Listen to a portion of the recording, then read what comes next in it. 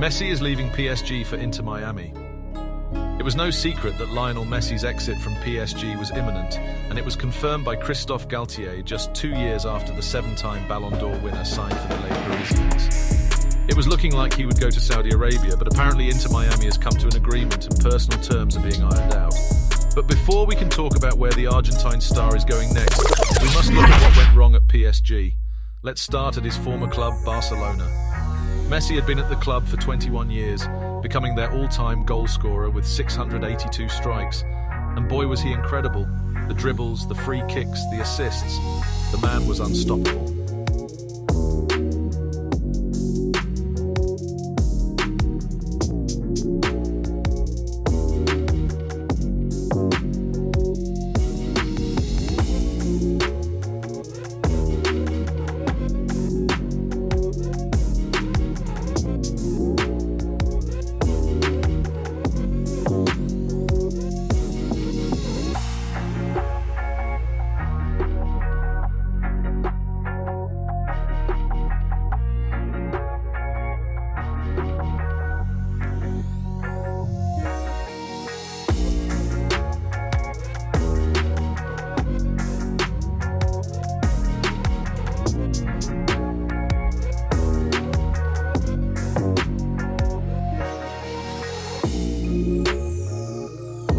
In 2021, Barcelona released a bombshell statement stating he would not be staying at the club due to financial restrictions levied by La Liga amid their crippling debts.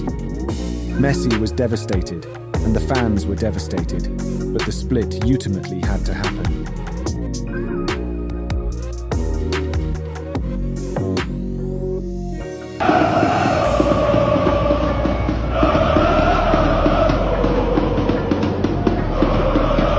It didn't take long for the Paris Saint-Germain fans to turn on Messi shortly after he arrived at the club.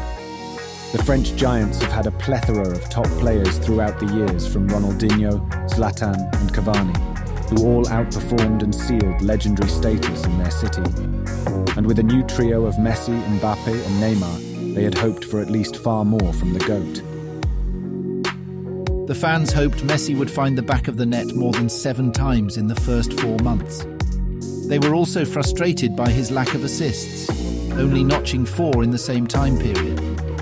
It was widely reported that the main factor behind Messi's arrival at PSG was to help the club achieve their ultimate dream of winning the Champions League, having lost in the final in 2019-20 and reached the semi-finals in 2020-21. However, Karim Benzema's stunning hat-trick knocked PSG out of the tournament in 2022.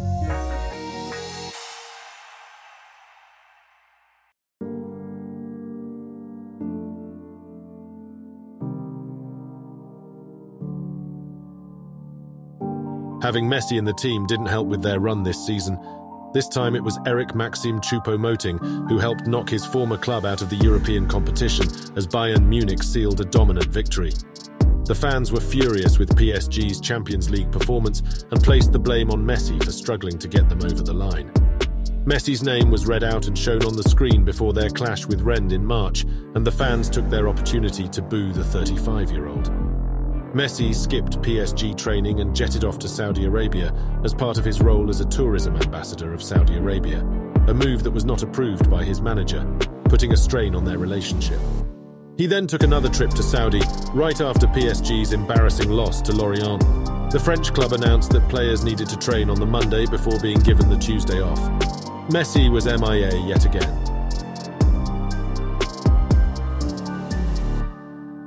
Messi was handed a 2-week suspension and issued an apology to the club. "I thought we were going to have a day off after the game as always. I had this trip organised and I couldn't cancel it. I had already cancelled it before. I apologised to my teammates and I'm waiting for what the club wants to do with me." Messi is viewed as this invincible player who used to play a full season injury-free throughout his 21-year career at Barcelona. Unfortunately for PSG, he picked up more injuries than they would have liked. Messi missed several games during the 2021 to 2022 and 2022 to 2023 campaigns due to calf problems. This not only kept him out of the game, but affected his performances when he returned. Messi never connected with Paris Saint-Germain in the same way he did with Barcelona. It always seemed like he was looking back at his former team, missing Barca too much, and it was clearly evident with his performances and his unwillingness to warm up to the fans who returned the same lukewarm embrace back. Such a frosty relationship. Messi has always been the star and was treated like one during his time at Barcelona. Coming to Paris, it was always going to be difficult, as Mbappé was a younger and frankly better version at his age, having already established himself as the main man. Even Neymar couldn't dethrone the French superstar. Messi started fewer games during his time at Paris Saint-Germain and played less minutes. During his final season at Barcelona, he started 45 games compared to the 32 he was afforded in his first season in Paris. Mbappé has been consistently outperforming Messi in front of goal. Mbappé featured 42 times compared to Messi's 40 games this season and scored 40 goals while Messi netted 21 goals. Whether a performance is good or not shouldn't be decided on stats alone, and Messi had his fair share of world-class moments, not least a memorable goal against Man City in the Champions League. Messi had captured the one trophy that had eluded him for 20 years, the World Cup for Argentina in Qatar. The Argentine took 2 weeks off to celebrate. Meanwhile, Mbappé, having lost to Messi in the final, was right back into PSG training without rest. The optics weren't good for Messi. There was a star player basking in his career's greatest achievement, lying on a beach on the other side of the world.